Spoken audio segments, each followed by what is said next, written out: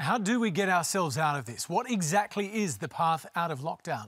Australia appears to be doing well, flattening the curve, but that leaves us facing some tough decisions about what to do next, balancing public health and the economy. Can we get Australia moving again without risking a spike in infection rates? Whatever we do, it seems, someone will pay the price. We're ready for you to join this conversation from home, wherever that is. You've got lots of questions. Now let's get you some answers. Welcome to Q&A.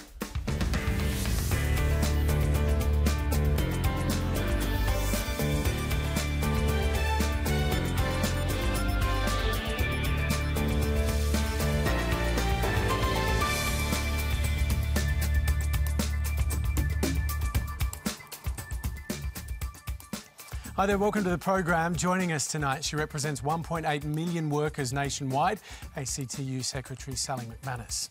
He's a former mining executive chosen by the Prime Minister to lead the National COVID Commission, Nev Power. Economist Gigi who's calling for businesses to reopen as soon as possible. Epidemiologist Jodie McVernon, she's been delivering the COVID-19 modelling to government, informing the big decisions. And ethicist Simon Longstaff, who's weighing up the moral dilemmas that we all face. And later in the program, as the nation prepares to mark Anzac Day, we'll talk to a 95-year-old former prisoner of war to hear how he thinks Australia is handling these tough times. To fight over a packet of toilet rolls, for God's sake, let's get real. Well, we will get real later when we meet Jim Kerr. Remember, you can always stream us on iView, YouTube, Facebook, Twitter and the gram. Quanda is the hashtag if you want to play along tonight at home. Let's start with our first question from Seamus Tanner in Greenslopes, Queensland. In Australia, the median age of hospitalised COVID-19 cases is 59.5 years old and the median age of death from COVID-19 is 80 years old. Meanwhile, young people who mostly experience mild or no symptoms are set to experience a much higher rate of unemployment than older people, due to often being casual workers in the hardest hit industries such as hospitality and retail. We are also the ones who are going to shoulder the government's debt burden for decades to come. My question is, as a young person, how am I supposed to accept bearing the brunt of an economic crisis caused by a health crisis that in theory affects us very little? And what should the government do to better ease the burden on young people in particular? Gigi Foster. I couldn't have said it better myself. He's absolutely right. This is a massive cost shift, and we are going to see the burden not just today, but in future years on primarily the younger people.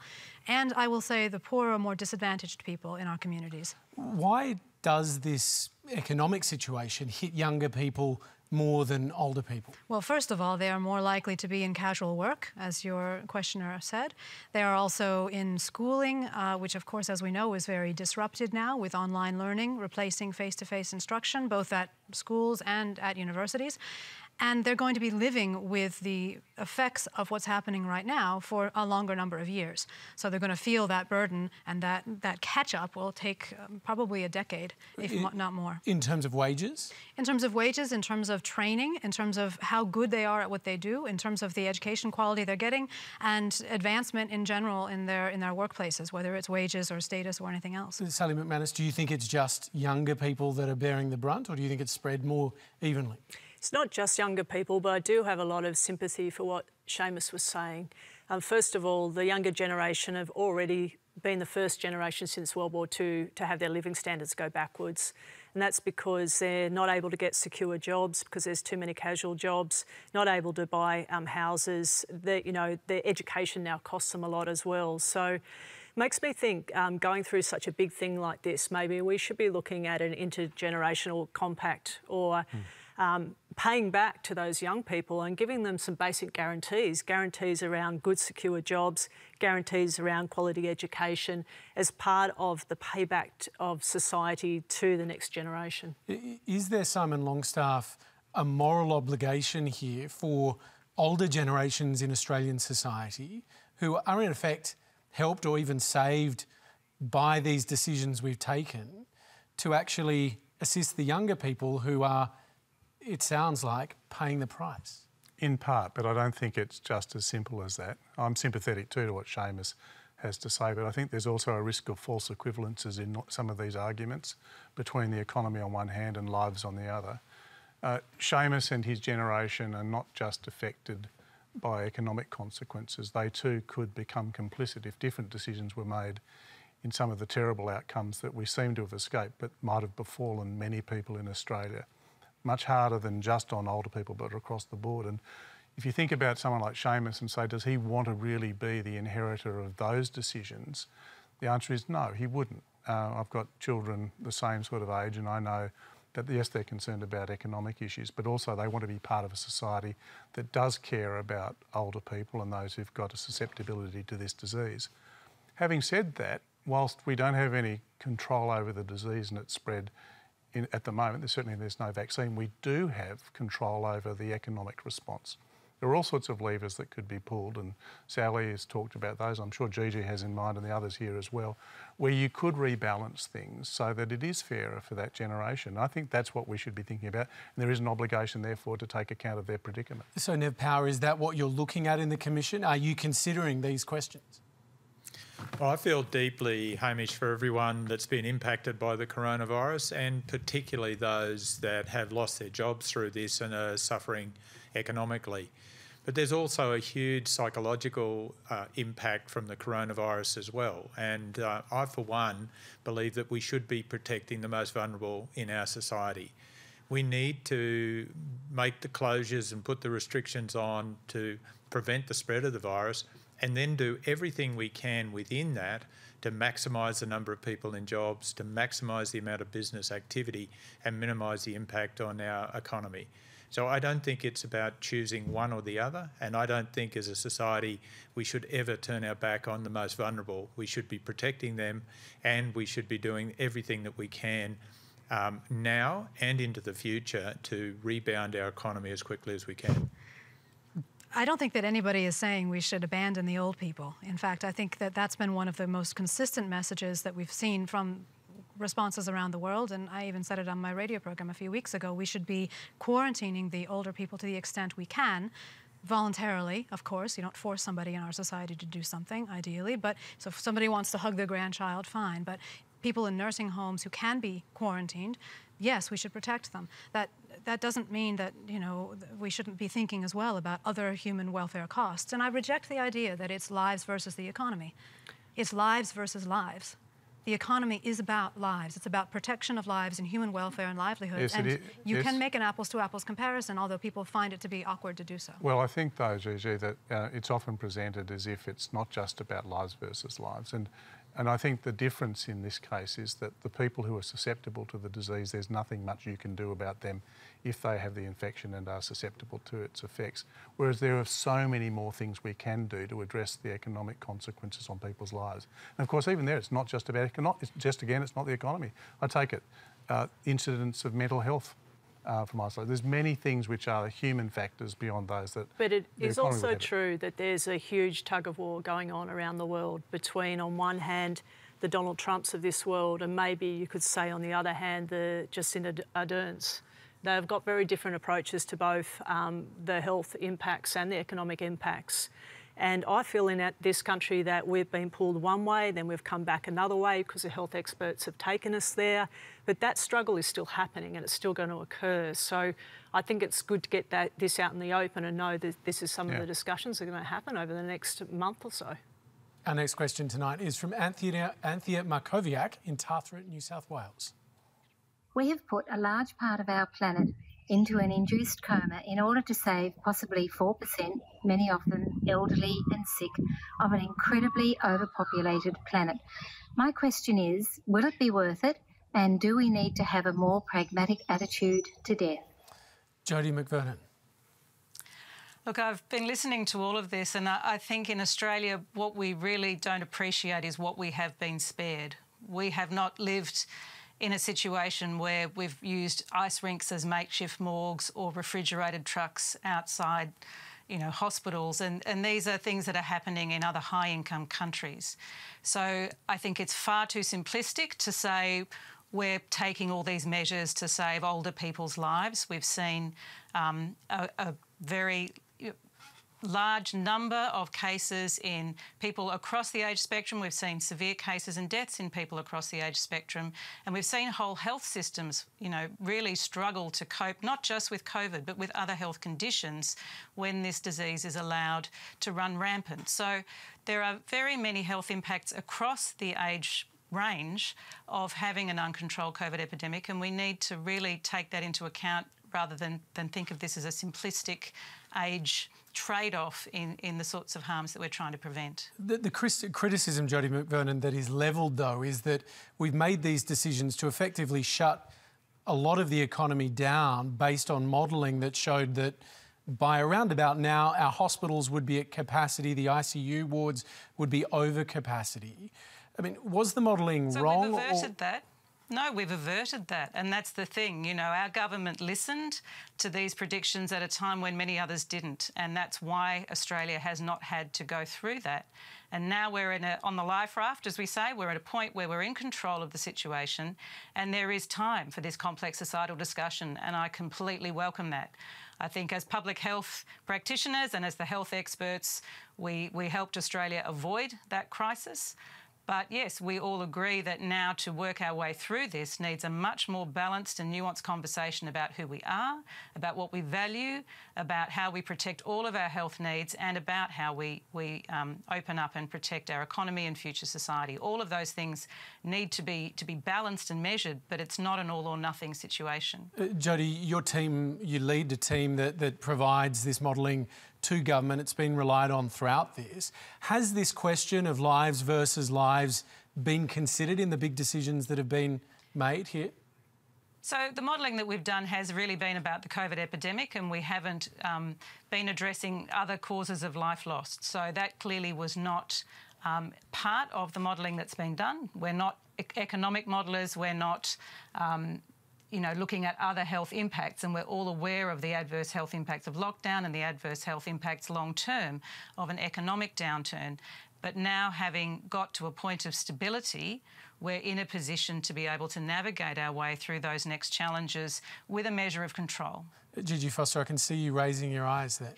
What frustrates me about this is when people talk about the economic costs of the lockdown, they often don't think in detail in terms of counting lives, as we do with the epidemiological models, for example. So has anyone here actually thought about how would you get a measure of the traded lives when we lock an economy down? What are we sacrificing in terms of lives? Economists have tried to do that, and we try to do it in currencies like the value of a statistical life, or the quality adjusted life year, or the well-being year. And those quantities enable you to think about lives on one side versus lives on the other. And I mean, if you do that kind of calculus, you realize very quickly that even with a very, very extreme epidemic in Australia, we are still potentially better off not having an economic lockdown in the first place because of the incredible effects that you see, not just in a short-run way, but in many, many years to come. How can you say that? How can you say that? Like, we're avoiding what's happened in the UK, what's happening in the US. The idea of having our ICUs overrun, our healthcare workers dying as well, is just the most horrible thought. It's horrible. It's horrible either way. The coronavirus has made the world awful.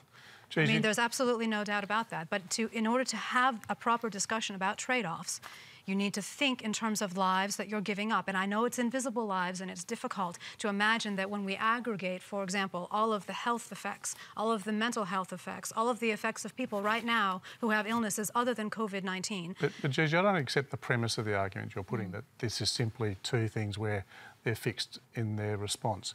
I mean, I'd ask you, I'm not an economist, but if I said to you, look, we have had the lockdown, and we now want to put in place economic measures and other social measures to minimise the other lives that might be affected.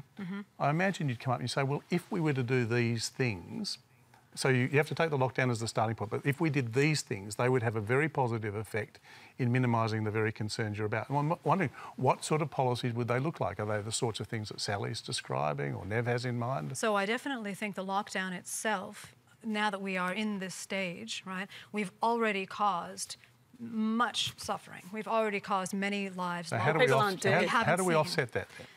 it's very difficult. I mean, a functioning economy delivers welfare, you know, the best of any system that we've ever come up with as a human species. So to address that by going in and having stimulus packages, of course, it's much better than if we didn't have those stimulus packages. I completely agree. The JobKeeper program is fabulous. I love that. Those were not actually on the table when we first started talking about lockdowns. Nev Power's trying to get in. Yeah, sorry, Gigi.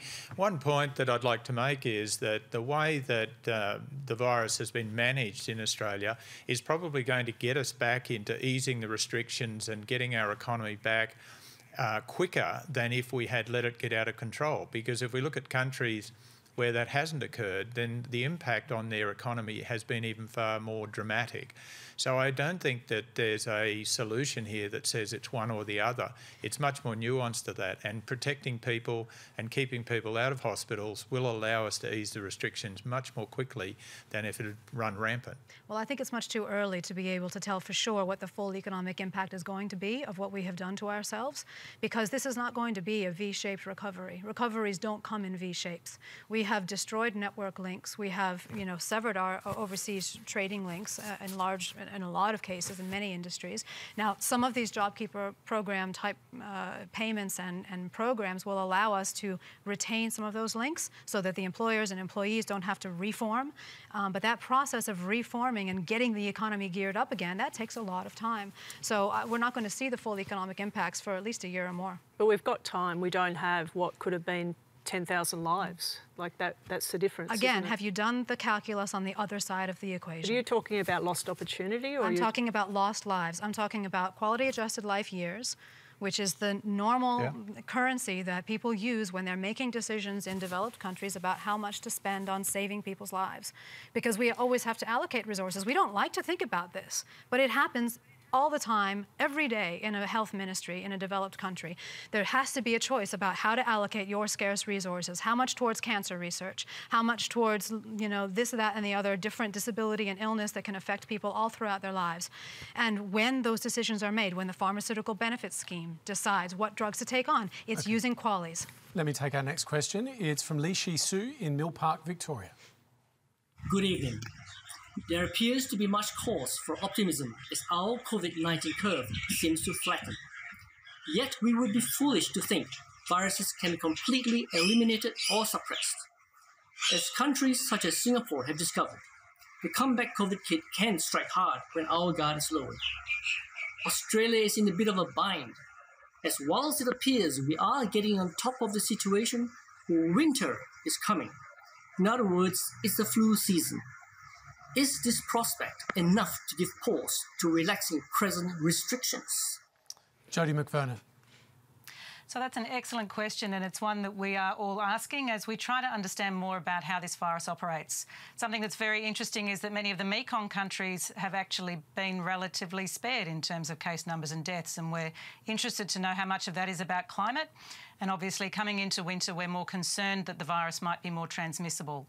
And so this is why in the relaxation of measures, caution is essential. And we're talking about, you know, a staged relaxation and a careful monitoring of growth rates and a careful observation of case numbers and anticipated case numbers to be sure that we don't end up with a virus that might be more contagious at this point in time than it was a couple of months ago. So it's an excellent question, and we encourage caution for that reason. But Mr. Lee referred to Singapore. It's recorded its largest jump to date today, 1,426 new cases, and most of those are migrant workers living in dormitories. Indeed. So we heard earlier how the most vulnerable in our population were going to suffer more from economic cutbacks, but we also see that this virus exposes inequalities in society, and people who are in poor quality housing or crowded conditions are also vulnerable. So we must remember them on both sides of this equation. Is that an issue here in Australia, Jodie? People in crowded spaces, people detained possibly? Indeed. So we also have to be alert to that people who are in detention or in prisons or in other environments, it's part of the vulnerability of people in residential aged care facilities, that there are large numbers of people who are vulnerable together.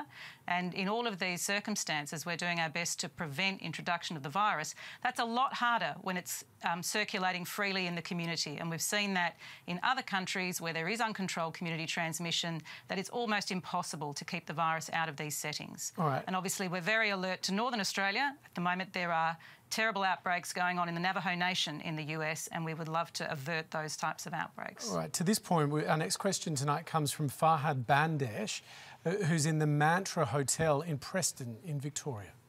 I and more than 60 other refugees have been imprisoned for 7 years by the Australian government.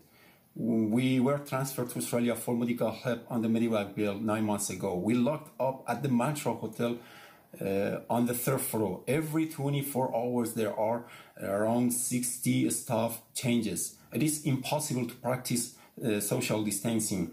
This puts us at the high risk catching COVID-19. I asked the government, what are you going to do to make sure COVID-19 cannot spread to us and into the community? This is an urgent public health issue.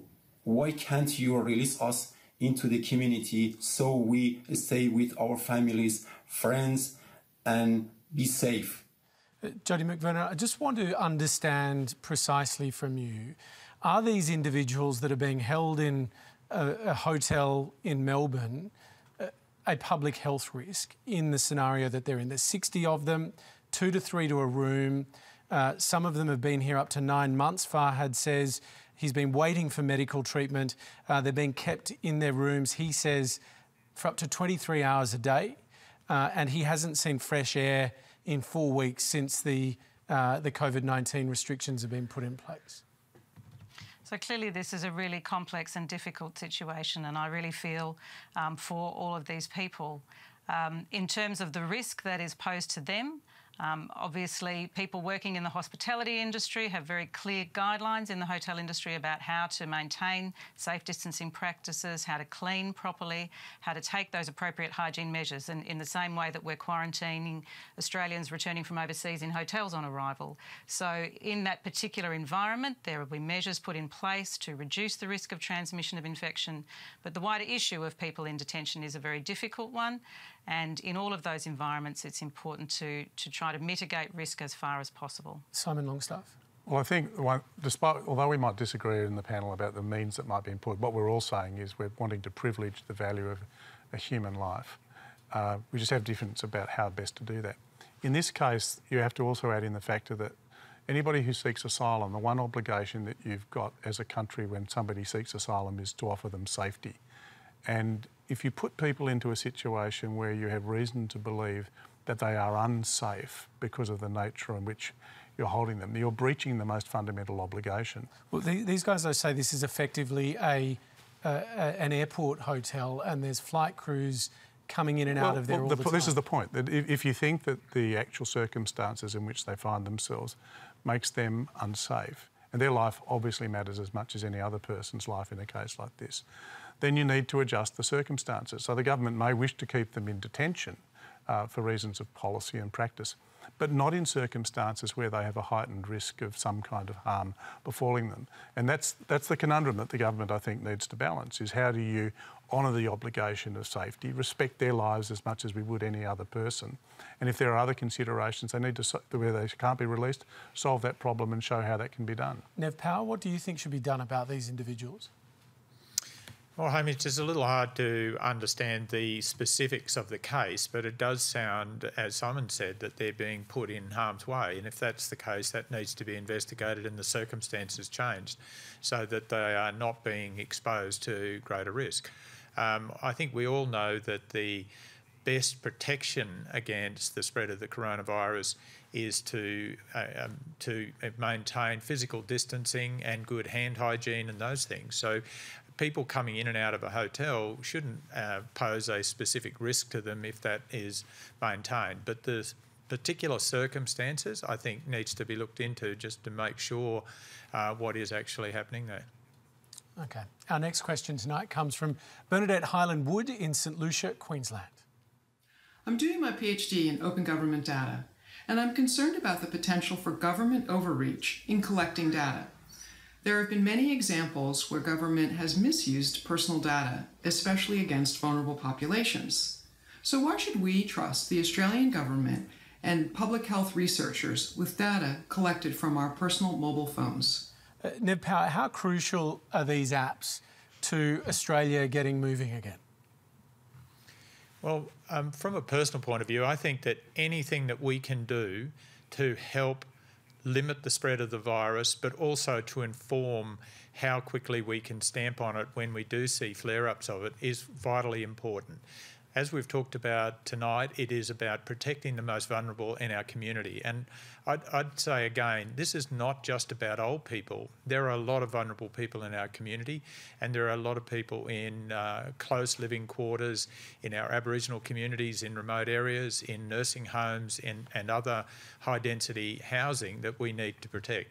So anything we can do to provide an edge against the virus, we should be doing. Can the Australian public trust the government, though, when it says, download this app, you've got nothing to worry about? I think there are genuine privacy concerns that need to be taken into account, and people need to make their own decisions around that.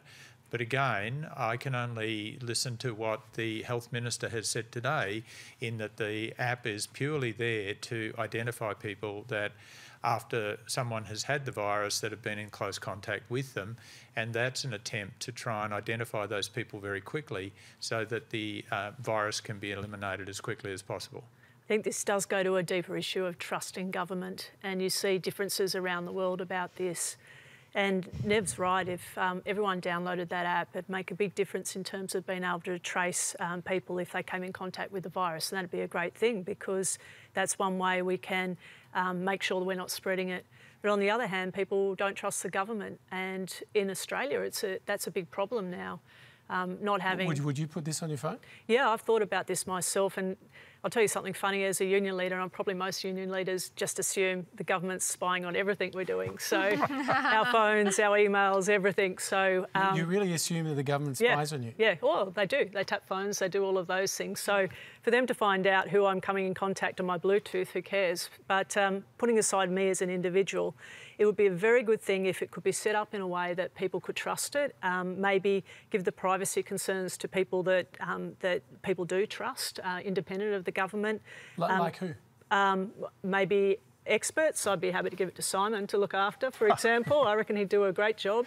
There's a great Islamic saying: "Trust in God, but tie the camel's leg." I think that governments, all around the country are progressively earning more trust because of the way they've been responding. But I think we are right to be sceptical, and I believe that we should, for example, be ensuring that not only the more we hear about this app, the less alarming it seems, but put in place the legislation, which I know the government is thinking of, to give an absolutely fixed sunset clause. Make sure that it can only be used for the specific purpose for which it's been provided and not repurposed for any other things. And I think the more that the government offers that up as the way that they're going to manage that, the better it will be. And we've actually been seeing this, I think, too, that the government, this is great to see politicians changing course and adjusting in response to new facts and information, and not being suddenly saying, oh, I got you, it's flip-flop or something like that. This is the way government should operate. It should be rational, it should respond to new evidence, but it should take its responsibility to offer the solutions which it could reasonably anticipate. And I think if it does that, then this should be something which people will adopt. Jodie McVernon, do you need these apps in order to ensure that the curve continues to go in the direction you want it to, or can you do it without the apps? So the fundamental thing that is required to keep this epidemic under control is the public health contact tracing effort, and that will remain the remit of public health units and people. It's about people having conversations and identifying these contacts, and really what we'd hope the app can do is be an adjunct to that process. All of us come into contact with people who are familiar strangers, particularly as we liberalise society and people are moving more, it's likely that the number of contacts that individuals make will increase. So this is really to augment the existing public health activity that exists, to try to reduce the spread of infection, to identify close contacts and to encourage those people to go into quarantine. So really it's there as an addition, and we need to evaluate how effective it will be. Part of that will be how many people take it up, and part of it will be how many contacts we end up finding in addition who become infected. That needs to be part of the process. And from your point of view, do we only need the 40% of the population, or does it actually need to be much more than that? Look, I think there's probably a minimum threshold, but above that, the more the better. And then, as I say, it's a process of working out, well, of the additional people we found, how many more infections did we actually manage to isolate? All right, our next question tonight comes from Luke Reeves in Cremorne, New South Wales. So every parent knows that kids bring home all sorts of colds and other bugs from school and daycare. I haven't found any scientific publication showing children cannot be vectors for the novel coronavirus. With the vast majority of countries around the world having closed their schools during this outbreak, the federal government is trying to keep our schools open, despite contradictory messages from most state premiers. What does the panel think of this, and what is the scientific basis for this decision? Let me put that to you, Jodie McVernon. So I'm a parent and I know all about the infectious agents in our households. And really for most infectious diseases, children are the most effective vectors that we have. And for influenza, we know that they're very important drivers of influenza transmission.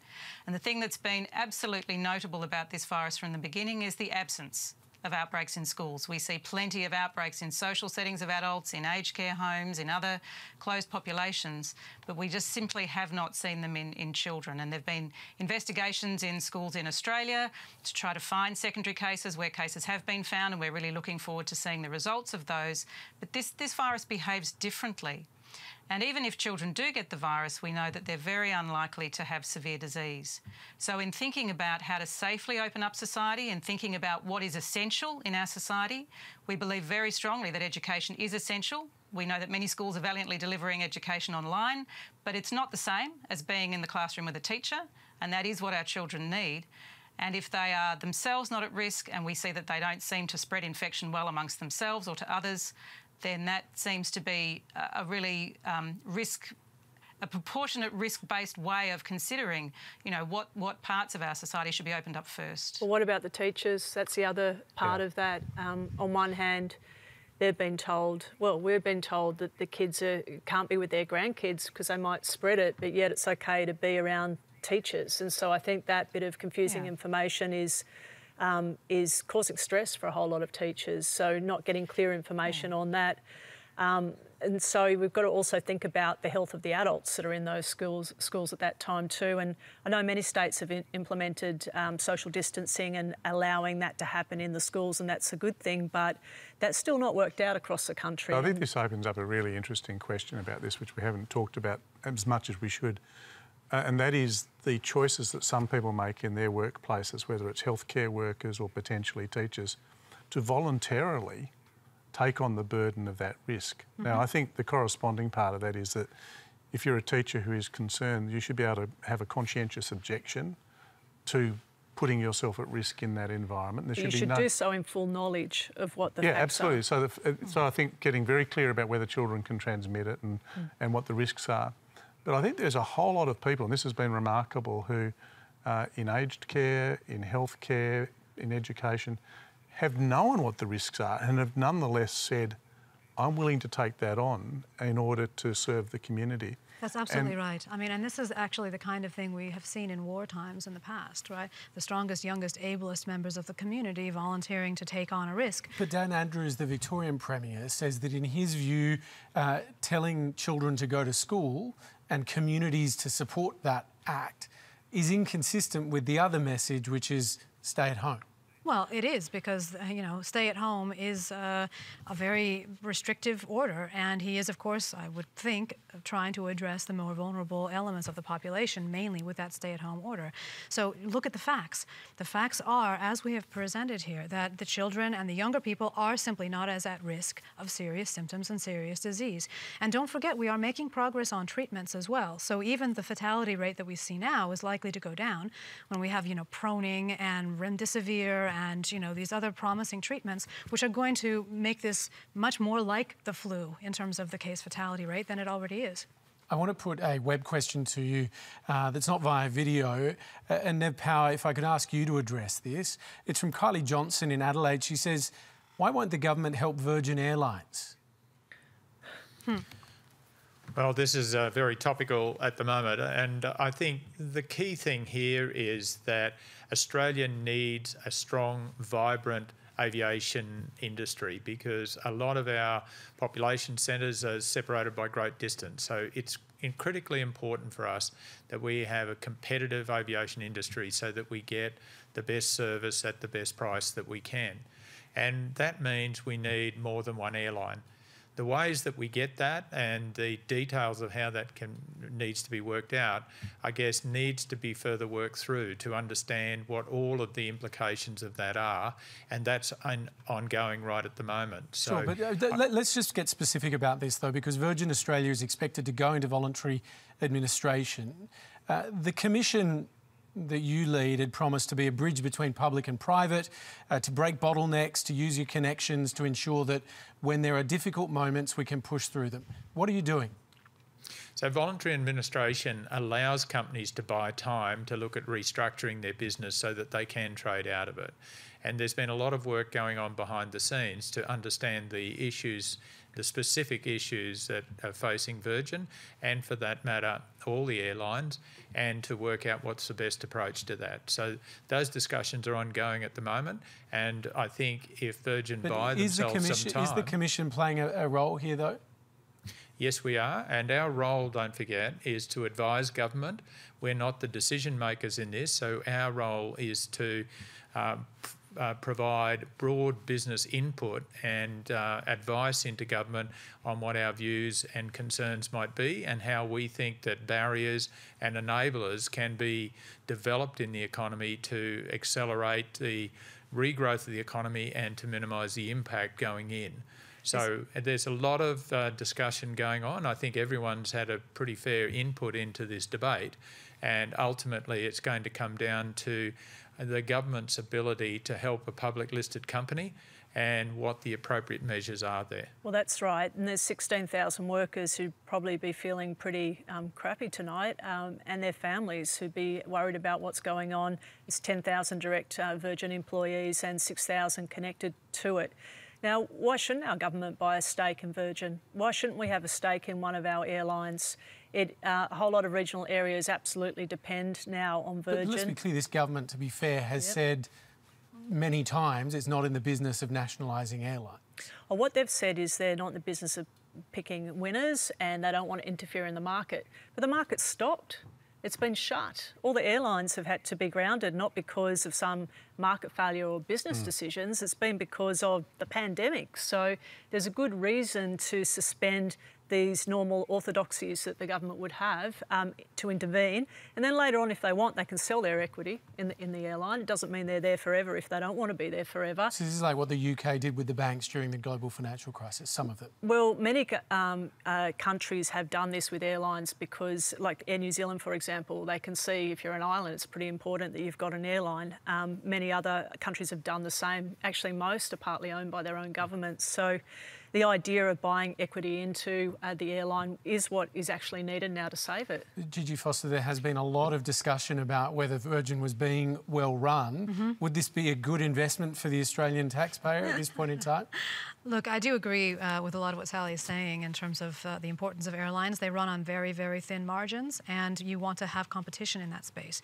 As an economist, that's one of the things I would emphasise. If we only have one single national airline, that's not that good for consumers. I don't think anybody disagrees that we shouldn't have two airlines. It's a matter of how we sustain that. And let's not forget that Virgin has some very powerful major shareholders that can also be contributing to this. It's not just down to government.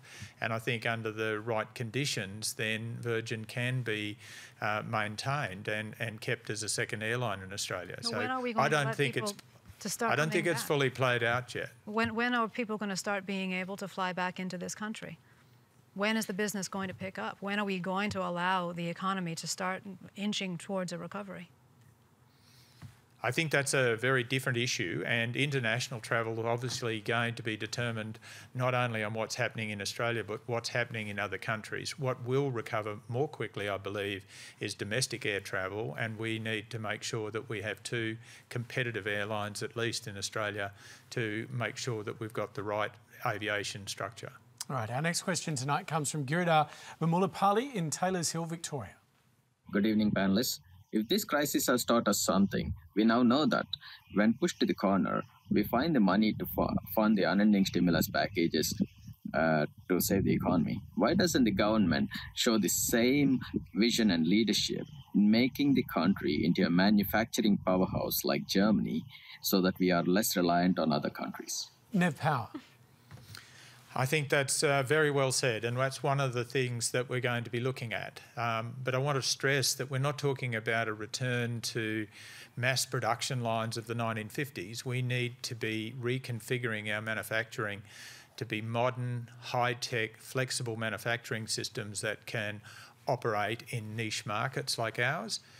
Secondly, they can be manufacturing that is high energy intensive, major manufacturing efforts like fertilisers and petrochemicals, and we're thinking very seriously about how we can provide that low energy input.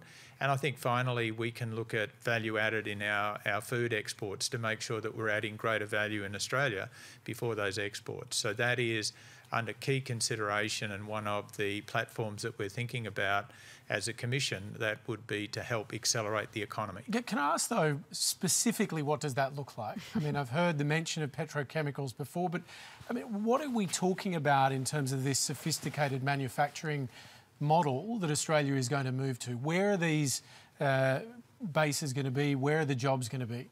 May not be jobs, that's the point.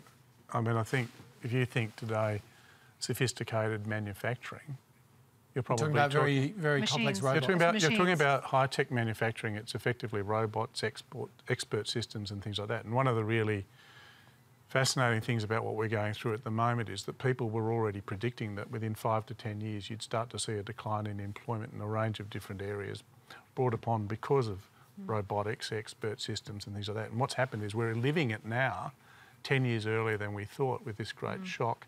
And I think there will be manufacturing. I mean, there are places like here in Western Sydney, Rode microphones that make some of the best audio equipment in the world.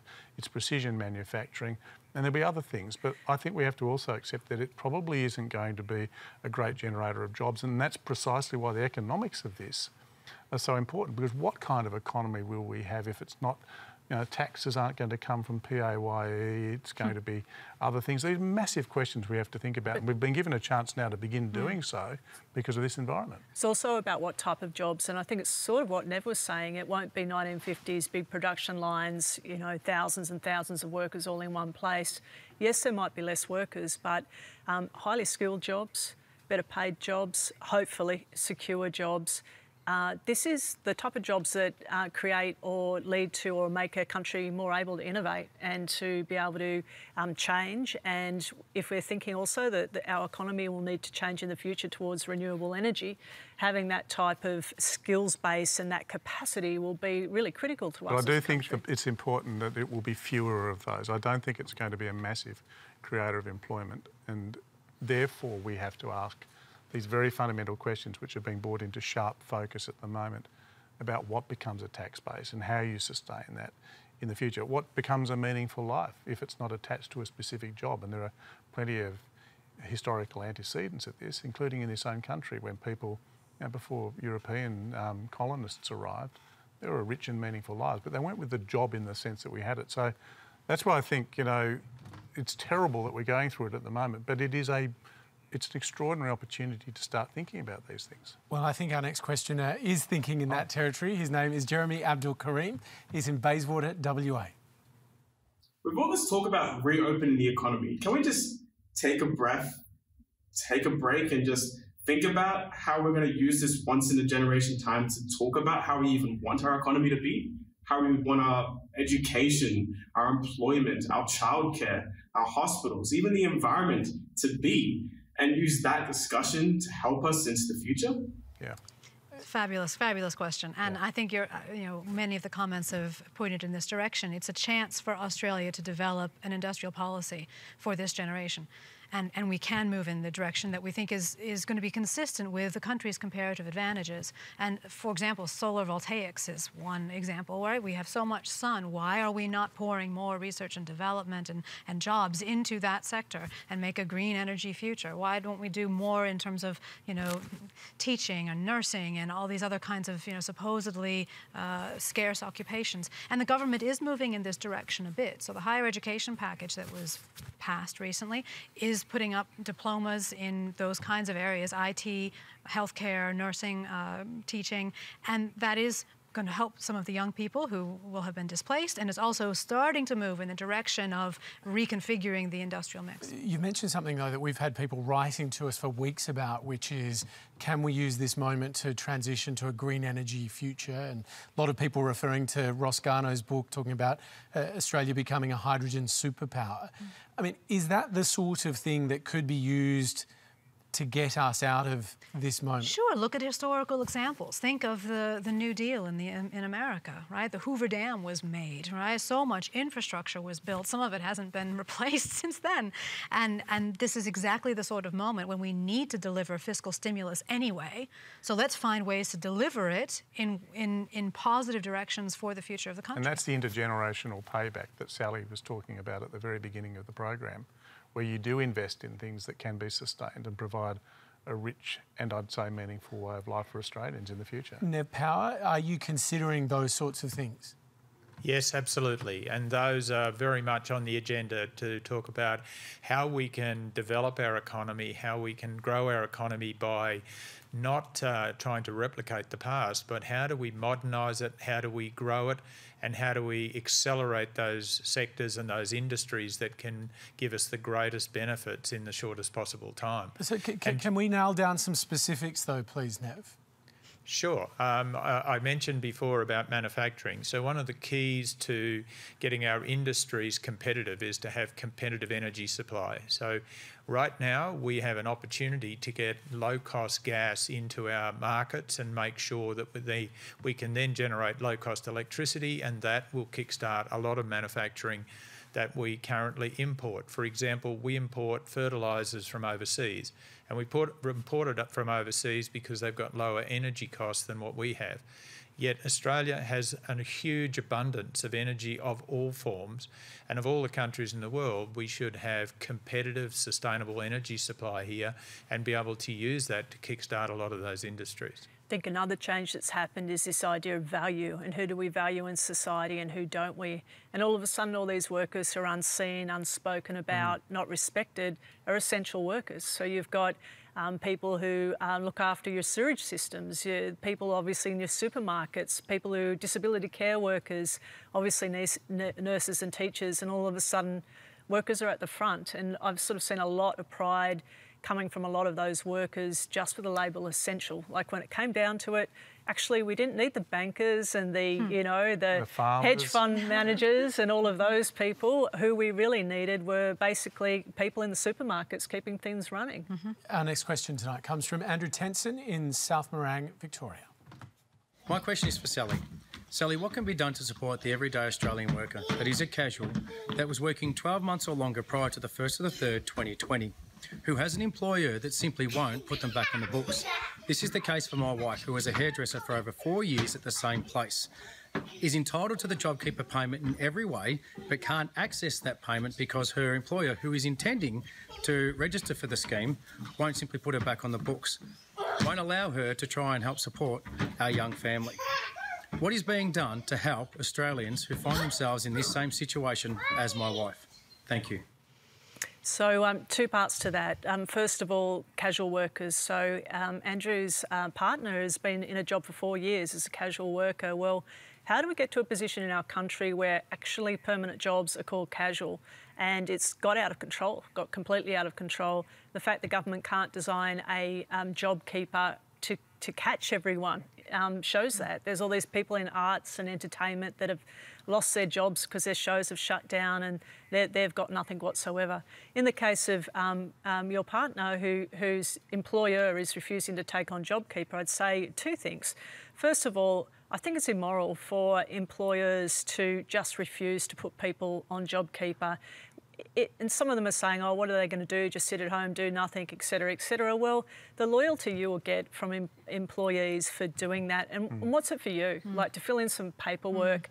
And what if they're staying at home? So what? Actually, that's good. That's good for all of us at the moment, but you can actually ask them to work. So on one hand, we've been asked to step up. Healthcare workers have been asked to put themselves on the line. A whole lot of other workers are out there doing what we're doing. We're putting aside politics. Is there a mechanism, though, that could be put in place to ensure that someone in this circumstance actually gets what the government intends for them? The only mechanism is to organise as a group of workers and demand it, like to be in your union. Like that's the only way. We'll make sure our members do, but it's going to be tough for a whole lot of others if an employer simply refuses to. But I reckon Australians will remember those employers who decided, well, no, I'm just going to pack up shop and too bad about my employees. I think there's a deep dilemma in this whole response to what we're going through. If you think about what has got us to the point where the curve is flattening and we're talking about some prospective emergence from all of this.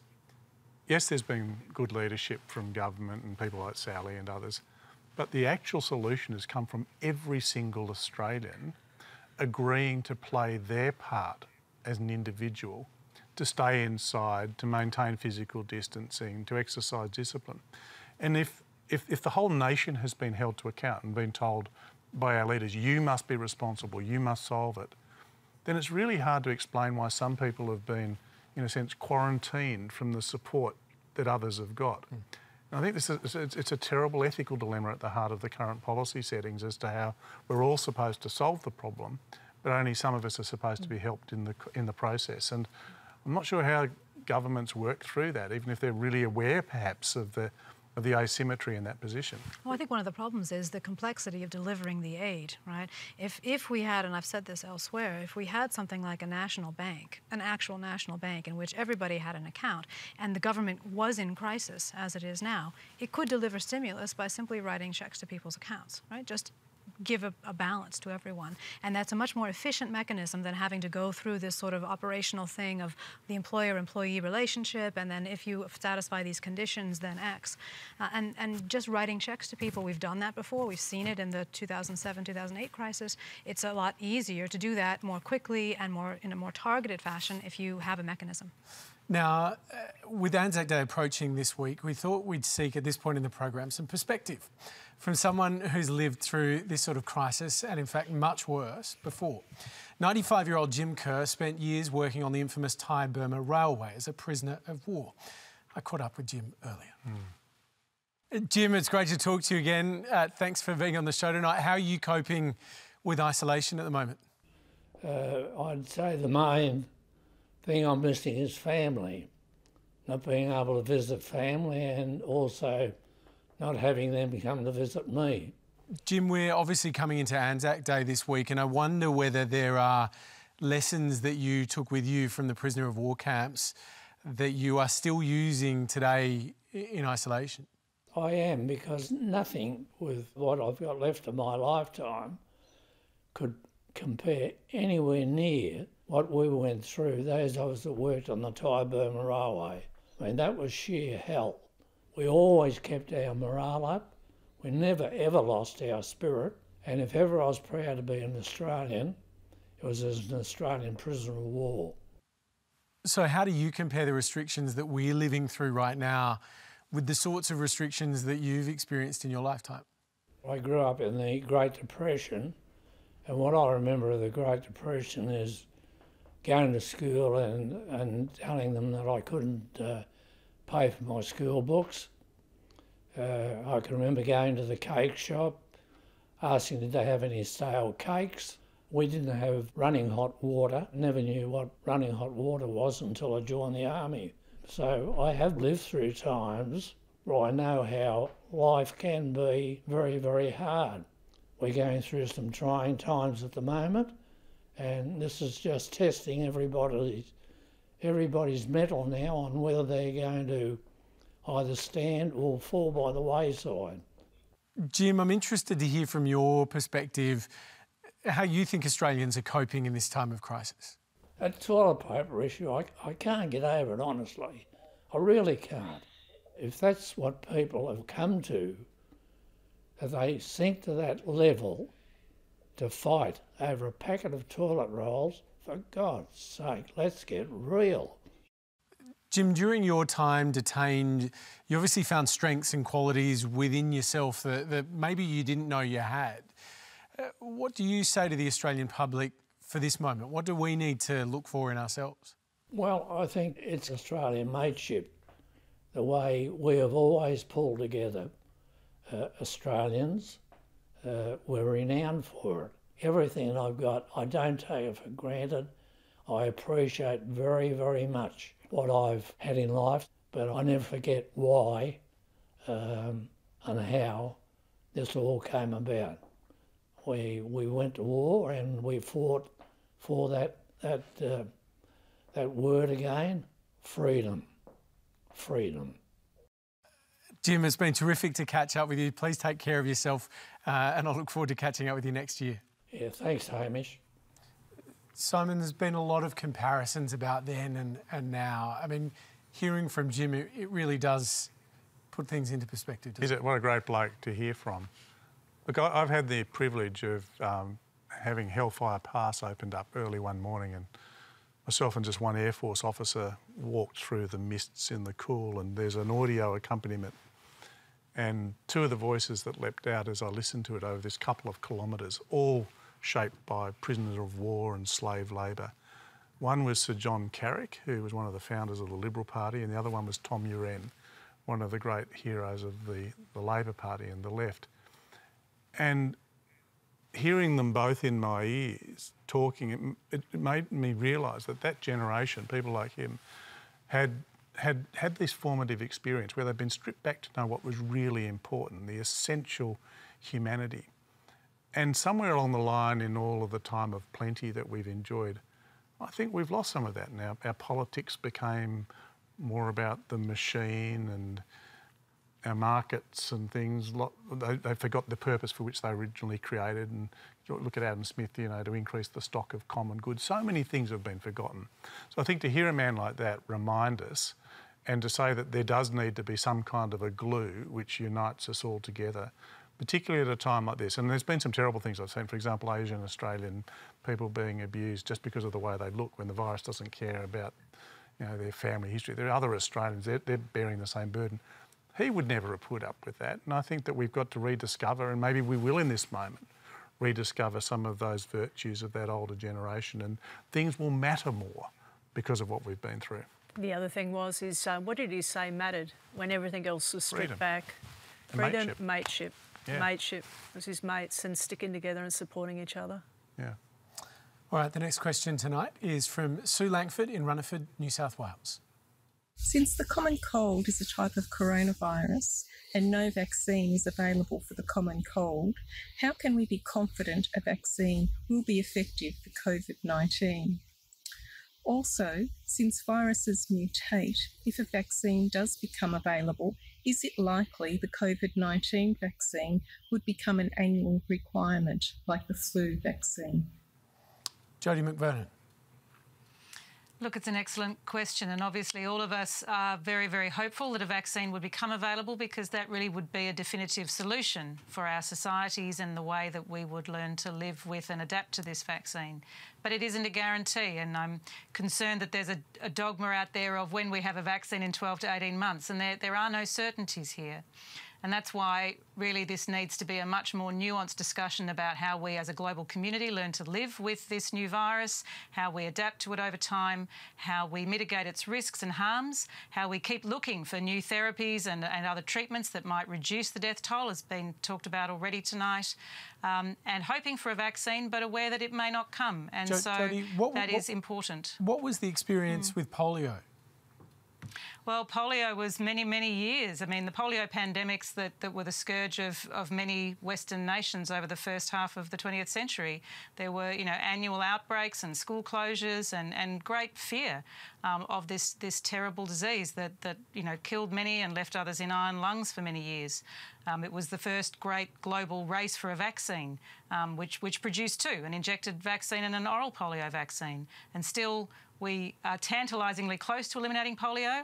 I'm very disappointed that it's likely that in the time of COVID that our global vaccine programs will also suffer, and that elimination journey might also be limited. But we've had to live with and adapt to these sorts of challenges before and keep working with our medical technologies.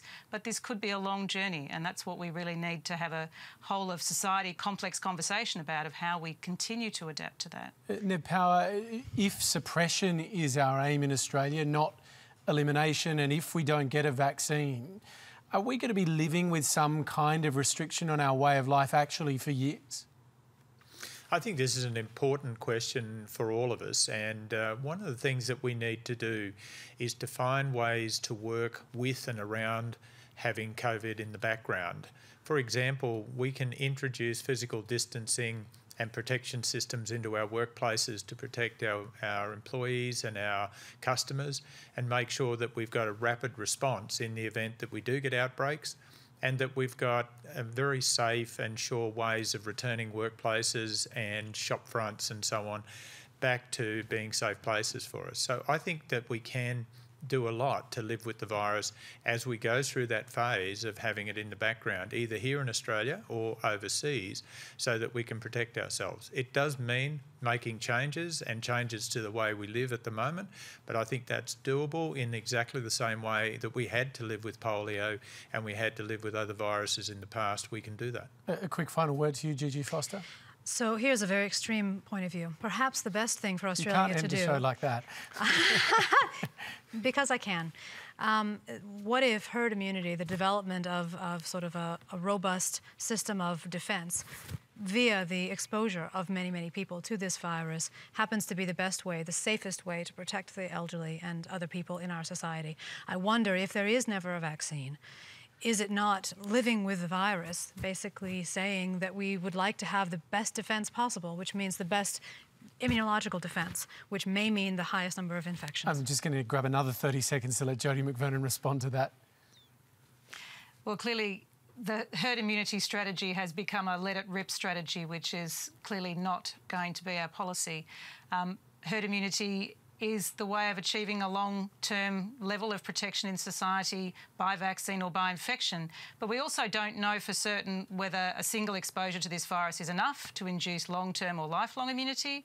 And I think that strategy is extremely risky and could cost us dearly with very limited returns. So I think we need to understand much more about the biology of the virus before we would feel that that was a safe outcome, even given the undesirable path to getting there. Right. Do you want to give us a very quick final word? We've grabbed an extra minute. I think what I'm worried about in this, I think it maybe over time through children mixing together, it will progressively over generations take place. I think the more immediate kind of concern we've got to think about right now, though, is around some of the mental health issues, particularly caused by moral injury, which is where people suddenly make decisions under pressure and later regret it, and that we should be thinking too about how we provide support for people so that we can stop that and the mental health issues that would subsequently emerge. Well, a huge thanks to our panel for all of your time tonight. Sally McManus, Nev Power, Gigi Foster, Jodie McVernon and Simon Longstaff. And thank you at home for sending in your video questions. We really love seeing where you are right across the country. Please join us next week for an in-depth look at the way our education system is being disrupted by COVID-19. I know there's lots of families that need us to have that discussion, want that discussion. Joining me, the head of the New South Wales Department of Education, Mark Scott, Sydney University Deputy Vice-Chancellor Lisa Jackson-Pulver, and the Federal Education Minister, Dan Tehan, will be here to answer some of your questions as well. Take care, stay safe, wash your hands and stay at home if you can. A very good night.